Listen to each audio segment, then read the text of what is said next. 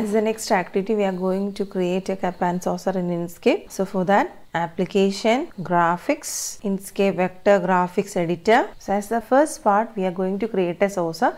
So we need 3 ovals. So I am choosing this tool, create circle, ellipse and arcs. Then click, drag and draw a oval shape. And I need 2 more ovals. So I am going to take the duplicate of this oval. So first I have to choose the first tool, select and transform object tool. Then automatically my first oval is selected. Then right click on the oval and choose duplicate. So I got my first duplicate of the oval shape. So I am dragging it downwards. Then I need 1 more. So I am again selecting the first oval. Then right click, duplicate. So I got the third oval. Now as the next step, I have to make the borders of the first oval some more darker, so that it looks like the edge of the saucer. So for that I am selecting the first oval, then object menu, fill and stroke, and here in the stroke pane I am choosing the first option, flat color. Then in the stroke style I am increasing the width of the stroke. So as I increase, you can see the thickness of the edges of the oval is getting increased, so that it looks like a edge of the saucer. Again in the same way I am increasing the thickness of this oval, edge of the oval also, because I have to keep this oval inside the first oval. So I am increasing the thickness. Then I have to make this oval some more smaller. So I am dragging it smaller because I have to keep it inside the other oval. So I am dragging it and I am placing it inside. And I have to drag and make the edges appropriate. And now I have to give a base for the saucer. So for that I am choosing this one, last oval, and again here also I am increasing the stroke and making it smaller. I am adjusting and keeping it here, and I have to position it to the bottom. So I am choosing the option, object menu, lower, and again once more I have to choose object menu, lower. So now you can see the base of this saucer. Last oval became the base of my saucer. So now as the next step, I have to group all these ovals. Click, drag and select the 3 ovals. Then object menu and group. So it became a single saucer, or the 3 ovals are now grouped. So my saucer is ready. And as the next step, I have to create the cup. So to create the cup, again I am choosing the tool, create circle, ellipse and arcs. Then first I have to create a vertical oval shape, and next I have to create a horizontal oval shape, so that the half portion of the vertical oval is covered. And as the next step, I have to select these 2 ovals. So for that I am choosing the first tool, select and transform object, then click, drag and select the 2 ovals. Then the next step is path difference. So now my oval became the shape of a cup. And as the next part, I have to make the inner part of the cup. So again I am choosing create circle, ellipse and arcs. Then drawing another oval shape. Then choose the first tool, select and transform object. Then click, drag and adjust the oval, so that it looks like a inner part of our cup. So I have to adjust the edges, and I have to change the color also. So here from the bottom I am choosing a white color. So my cup is almost ready. So I have to group these 2 ovals. So click, drag and select the 2 ovals. Then object menu, group. So I'm dragging it some more smaller, and I'm keeping it here at the bottom. As the next part, I have to create the handle of the cup. So for that, again I am choosing create circle, ellipse and arcs. Then here I have to first create a horizontal oval, and then I am creating a vertical oval. Then I am choosing the first tool, select and transform object. Then click, drag and select the 2 ovals. Then path difference. So I got the handle and dragging it some more smaller. I am going to make the handles outline some more darker.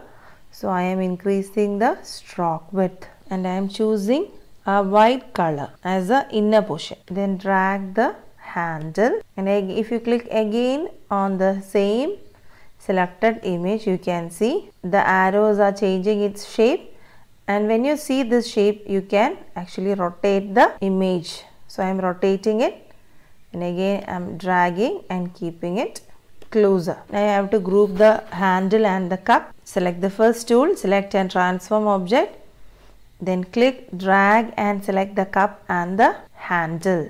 Then object menu, group. As the next step, I have to fill coffee inside it. So again I am doing another oval.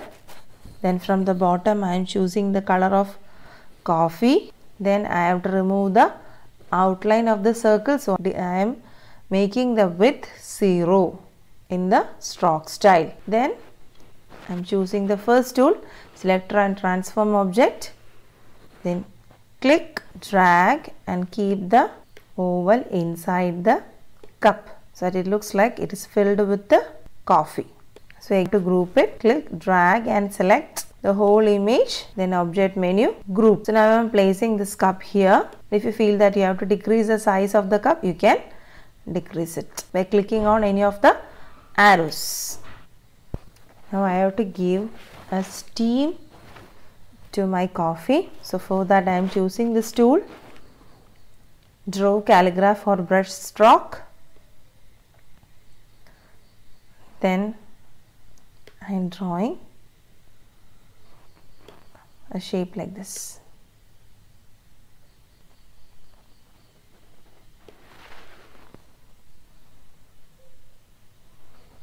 Then select the first tool, select and transform object, click, drag and select the 3 shapes. Then choose the option blur and increase the blur value so that it looks like steam coming from the coffee. Then now I have to group the whole thing. So click, drag and select the whole image. Then object menu, group. As the next part, we are going to add a text along with this of the cup and saucer. So for that I am selecting the tool, create rectangle and square. Then from the bottom I am choosing a green color. Then I have to click, drag and draw a rectangular box. Then I have to add a text here. So for that I am choosing this tool, create and edit text object. Then I am clicking here. I have to type the text, taste the real taste of Kerala. So my text is here. I have to make it some more bigger. So I am choosing the option, select and transform object. I have to click, drag and make the text bigger. I am choosing a whiter shade, selecting here a white color. Then I have to drag and keep the text in the rectangular box. So click, drag and place the text in the rectangular box. Now I have to give a shadow also. So for that I am taking a duplicate of it. So select the text, then edit, then duplicate. Now I got a duplicate here.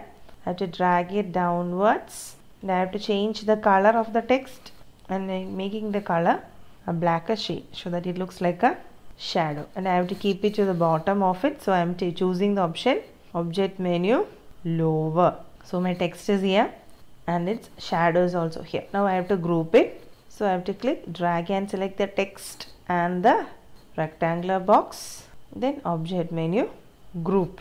So now I grouped it and I have to drag it downwards. I am keeping it here. Now I have to add a text in the form of an arch. So for that I am selecting this tool, create circle, ellipse and arcs. Then in the start value I am giving 180 and at the end value I am giving 360. Then I have to choose this option, switch to arc, then click, drag and draw a semicircle. Then now I have to add a text. For that I am choosing create and edit text object. I am clicking here. I have to type the text, a Kudumbasree initiative. Now I am changing the color of the text to red.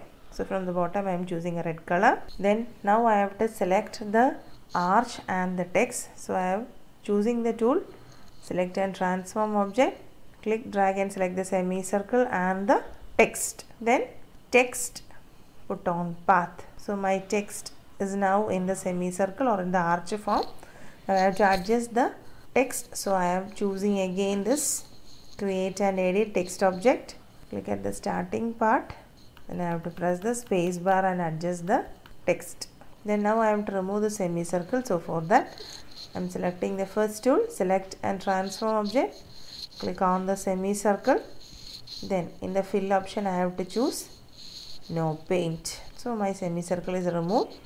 Now I am placing the arch above the cup.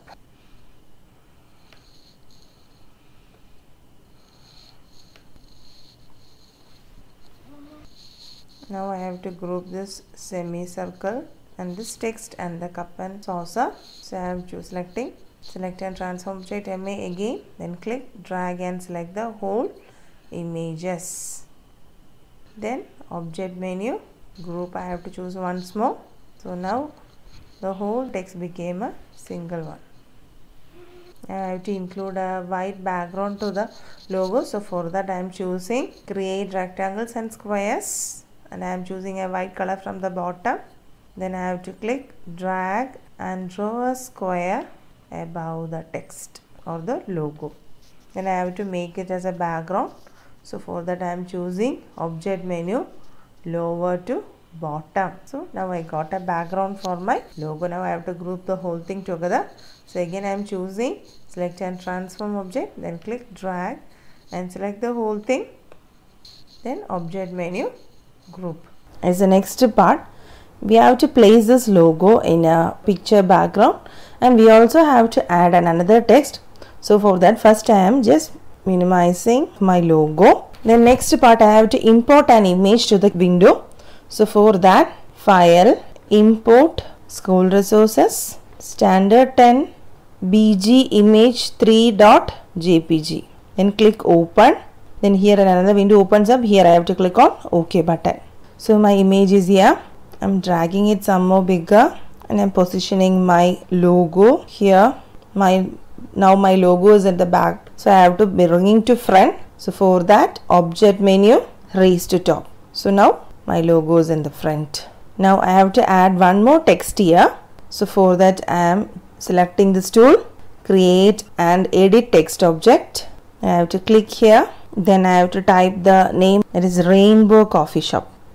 Then I have to select it. I mean changing the font here. I'm changing normal to bold. Now I am changing the font size to 36 and I am changing the font color to a blue. Now I have to drag and place it here. So select and transform object, click, drag and place the name of the coffee shop. If you want you can increase the font size. And here also if you want to increase the logo, you can increase the size of the logo here. Then I have to increase the image some more bigger. So I am clicking, dragging and increasing the size of the background image. Now you can see my canvas is here. Picture what I have created is here. So I have to resize my canvas. So for that file menu, document properties, resize page to content. And here I have to choose resize page to drawing or selection. Now we can see the change what is happening here in the window. Then you have to click on the close button here. Now you can see my canvas size has been changed according to the image what I have created. Now I want to export this into a PNG file. So file menu, export PNG image. Then here I have to click on export as. Then I am giving another file name, my logo for coffee shop. Then I have to click on save button. Then here export and minimize this window. We can just check it. Here you can see my logo for coffee shop is here. Double click and open. This is the logo what I have created for the coffee shop. Closing it. Then I have to quit from the window. So file, quit.